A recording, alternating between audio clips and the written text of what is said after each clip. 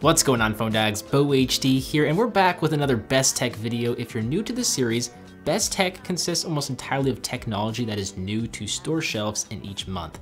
It's a series that lets us drool over the incredible tech that our smartphones can control and or connect to. May has been packed full of fresh new technology, so let's not waste any time.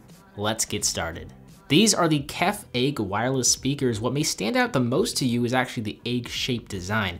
They're certainly unique and they will take some time to get adjusted to, but the sound quality is absolutely incredible.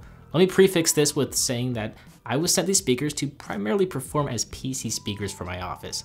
But recently, I picked up a new TV and the internal speakers were horrible, so I decided to attach these guys to the TV instead, and I have not been able to get myself to detach them since. I cranked these speakers up and watched Ex Machina, which I think is how you pronounce that movie, the horror film where an AI takes over.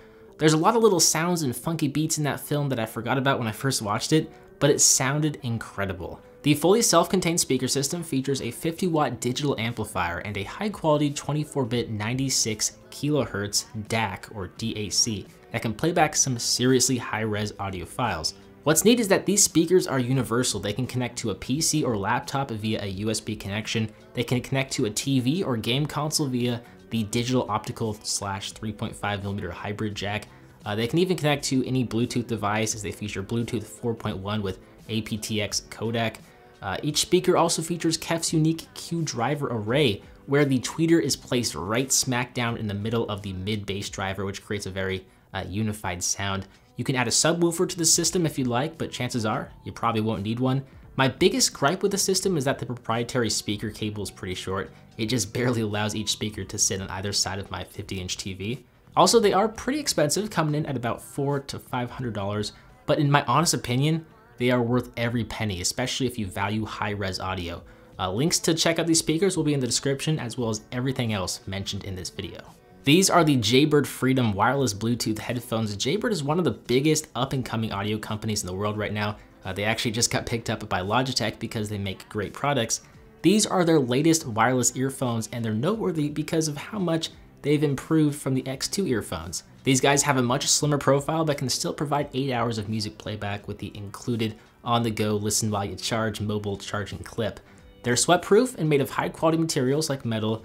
There's passive noise isolation, Bluetooth 4.1 technology, microphone support, playback buttons, and various silicone ear tips and fins to provide for a comfortable fit. Jaybird even includes a carrying case, a charging cable, and a 1-year warranty. Best of all, you know, they sound great, crispy mids and a deep bass response, which is surprising given their size. For $200, they're well worth it if you're looking for the best wireless earphones for working out in. AT&T sent me the ZTE Mobley a while back, and I've been testing it for quite some time now. It's a device that plugs into your OBD2 port to broadcast a mobile hotspot. It works with most vehicles from 1996 and newer. It just requires an AT&T data plan. From there, you can connect up to 5 devices while driving around town or across the country. What I like about it is that it's always on, it's always charged, and it's completely wireless. The only downside is that it can sometimes brush against your leg when driving, but that just depends on the type of car you have and where your OBD2 port is located. You may be able to pick up a ZTE Mobley for free if you head over to AT&T, depending on what plan you have and what plan you select. Mission Power's battery base for the Amazon Echo is the first of its kind. It's essentially a battery pack that makes the Echo completely portable and completely wireless. I think one of the biggest issues with the Echo is the fact that you can't easily move it around with you, which is largely why they created the Amazon Tap. But with this battery base, you can move the original Echo around with you from room to room. Say if you're hopping in the shower, you can just bring it with you and play some music. It can support up to 6 hours of audio playback and is priced at around $50. This is the Anker PowerCore Plus 20,100 mAh USB-C battery pack. It's a mouthful, but it made the Best Tech list because of its functionality. This battery pack adopts the new USB-C standard alongside 2 full-sized 5-volt USB ports, all of which feature quick charging technology.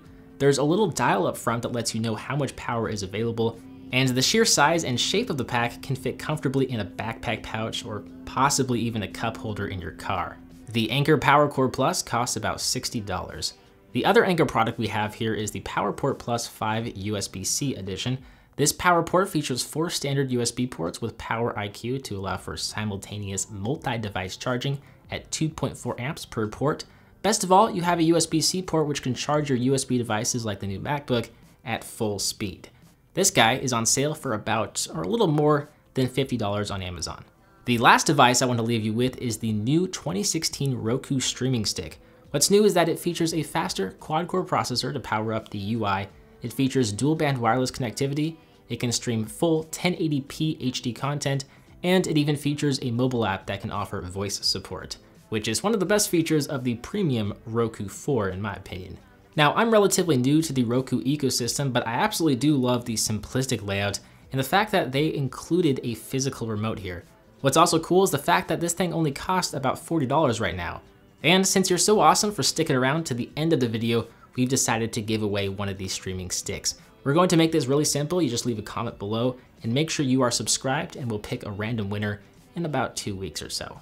Cut us some slack, it'll happen, I promise you.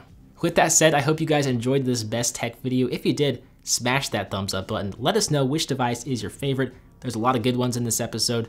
As always, I'm BoHD from PhoneDog.com. I hope you enjoyed this video. Thank you for watching, and I will see you right back here in the next one. See ya. There's a plane going right over my head. I apologize for the background noise.